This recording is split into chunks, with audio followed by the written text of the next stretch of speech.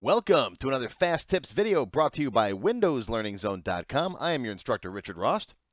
In today's video, I'm going to teach you how to switch your computer over to the ISO standard date format. This is a universal date format that's used all around the world, and you can use it to avoid confusion and prevent international incidents. If you communicate with people in other countries, whether for business or pleasure, you need a date standard that's the same for everyone. When you have dates displayed like 4/2/2022, that could mean April 2nd or February 4th, depending on where you're located. This can be embarrassing on a personal level, like my flight will be landing at noon on 2/3/22, if you send that to someone in a text or an email, or it can be costly on a business level, right? To avoid late fee, your invoice is due on 4/5/22. Is it April 5th or May 4th? Personally, with my computer classes, I have students in almost every country of the world. When people ask me questions, usually in their Excel sheets or their Microsoft Access databases, it can be very confusing for both of us. I get their information, I look at it, I'm like, is this day, month, year, or year, month, day, or whatever? So it's important to have a standard date format. So the ISO 8601 standard date format is unambiguous. Regardless of where you are, the date 2022-10-03 is always October 3rd, 2022. You've probably heard of the ISO before. It's the International Organization for Standardization. Founded in Geneva, Switzerland in 1947. They're responsible for everything from business practices and food safety to healthcare, technology, and of course, date time formats. 8601 is the name for a specific set of standards for dates and times. It was first published in 1988. Yeah, and we should have been using it all this time. They recently revised it as of 2019, and it's a method for providing a clear standard for international dates and times. Now, it's the most logical way to format a date, okay? Date and time values are ordered from the largest to the smallest unit. So it goes year, month, day, hour, minute, second. Each date value has a fixed number of digits padded with a leading zero. So you'll never see like 2022-1-2. It's always 01-02. Dates may also be written without separators. This was more common in older computers when you were using text files to store dates, for example. You could just write it like that without any slashes or hyphens. In addition to being a logical and unambiguous date format, ISO dates are naturally sortable strings. So you don't have to have any special logic or functions or whatever to sort files that might have these as backup file names, for example. Okay, you can see how easily they're just sorted. If you go month, day, year, or even day, month, year, you can't naturally sort that. So how do you set the ISO date format? Well, it's in Windows. It's in your Windows settings under the regional settings. In Windows 10, and I'm pretty sure in 7 and 8, you go to regional settings, change data formats, and then go to ISO short date. Yes, I haven't upgraded to Windows 11 yet. I'm getting there. But just go to your Start button, type in region, R-E-G-I-O-N. There's region settings. Click on that. Come down here to change data formats. And you'll see right here, short date. I dropped this down before, and I picked this one right there. That's the ISO standard. All right, year, month, day. For me, I'm in the US, right? It goes like this. I want that one. Okay. I'm going to leave the long date setting as it is. It's pretty much unambiguous as it already is.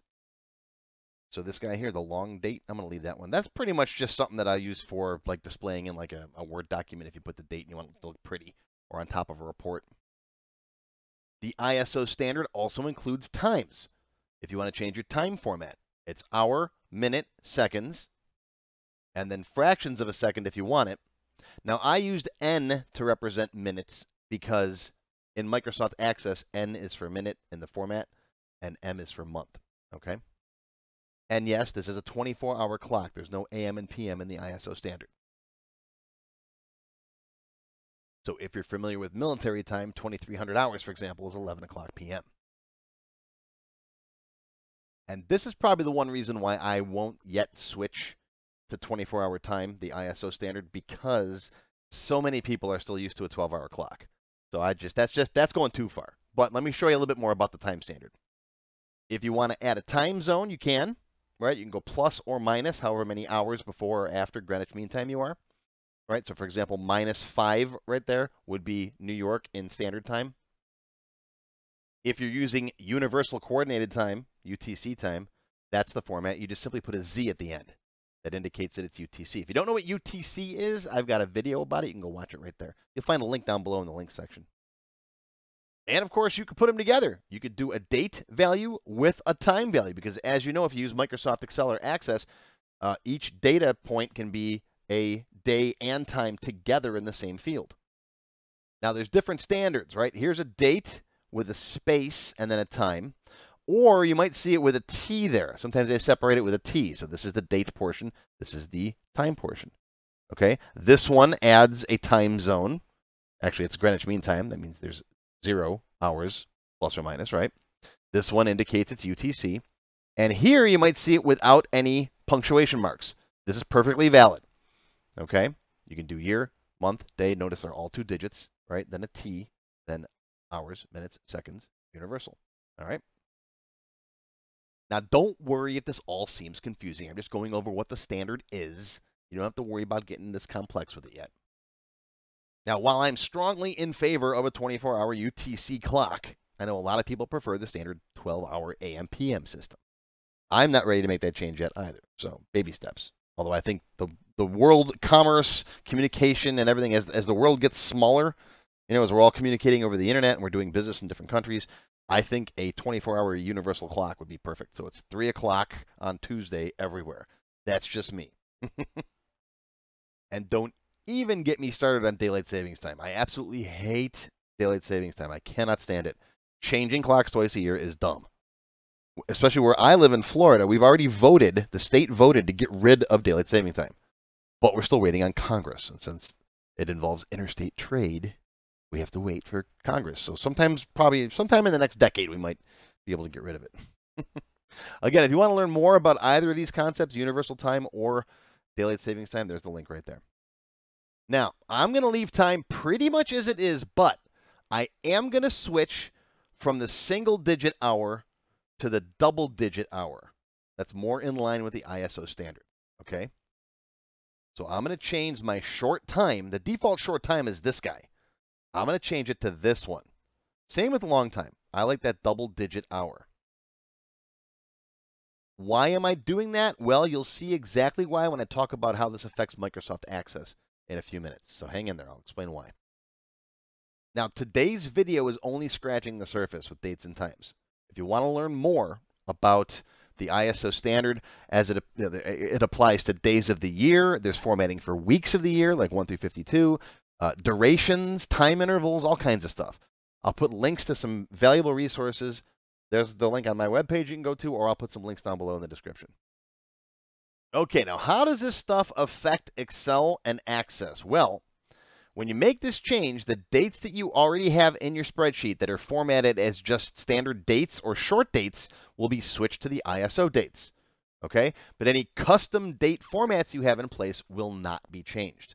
So there you can see over here, this was just a standard date and they all switched automatically. Okay, but this one I had a custom date format in this cell and it kept it the way that it was. All right, so it won't change any custom formatted cells that you have. Now, you do have to be careful entering in new values, okay? If you just type in 1/2, you're going to get January 2nd, just like this, all right? Just like you're expecting it to from the old standard. But if you type in 1/2/22, you're going to get this, 1/2/22. See that? All right, so it's going to take this and make it year, month, day. Even though you're expecting the old format, it's going to convert it to that. So be careful. Okay, you can still type it in this format if you want to use the default year. Okay. Now, how does this affect Microsoft Access? Likewise, any existing short date fields, which is the default date format in Microsoft Access, will be changed to the new ISO date. So unless you have any custom date formats, you'll be fine. So my short dates got changed to that. My long dates look like that, which is fine. And this one I had a custom date in, which kept the old format, which was month, day, year. Okay, so these are not going to change. These will change automatically. Now, typing in new date values in Access is going to be a little bit different from Excel. The field on the form will always keep the same format, unlike Excel, where the format can change based on what you type. So remember, in Excel, when you type in 1-2, you still get January 2nd. In Access, if you type in 1-2, it's going to give you this format, though. All right, so the value is still the same, but what's displayed is still going to be the short date that Access has. Access is a lot more structured and rigid, whereas Excel lets you change things a lot more easily. So it's going to kind of try to adapt the format to whatever you type in, to what it thinks you want. Okay? I don't like that about Excel. I like Access, where you can define what the field is supposed to look like ahead of time. I mean, you can do that with Access and Excel, but Access is more rigid. Okay? And if you type in 1-2-22, same problem. You're going to get 1-2-22 in that format. Okay, so here's what you type in. Here's what you get, minus the quotes, of course. So dates are still stored internally as that same number. Okay, so you don't have to worry about, the values in your data, in your tables, being wrong. Any functions that work with dates, like date add, date part, year, month, format, all that stuff, should all work just the same. The only time you might have a problem is if you're importing data from spreadsheets or text files that are formatted differently. So be sure to check that anytime you run an import. Also, if you have code where you manually assemble dates based on string concatenation, right, you got to watch that too. So be careful. I know I used to do a lot of that in the old days before I knew all the date functions, right? I would take like the left, 2 characters of a string and make that the month and so on. So you got to be careful. Now, here's the thing with that short time setting that I mentioned earlier, why I'm switching to the 2-digit hour. If you don't change the Windows short time setting that I mentioned earlier to show 2-digit hours, then even if you use the HH:NN format to display times, Access will still use the Windows single-digit short time format. I actually did a video about this years ago. It's on my YouTube channel, on my website. But basically, even if you use HH:NN, even if you specify that as the format, right, Access will still convert that over to short time and use 1 character, 1 digit for the hour. Doesn't care. All right. I think that's a bug, but it'll convert this over to short time. So you have to make the changes at the Windows level. So instead of this, you get this. That's why I like to do that. Okay. I like the 2-digit hours. I want all my times to line up like the same. Okay. The only time I would change this is if I'm trying to make it pretty. And also remember, if you make these changes, you may have to close you will have to close your database and reopen it. So if you have an Access database open and you make changes in the control panel and you change your regional settings, you're going to have to close Access and restart it for those changes to take effect. A couple of times while I was preparing these slides, I didn't do that. And I'm like, forgot to close the database. I'm like, why didn't it change?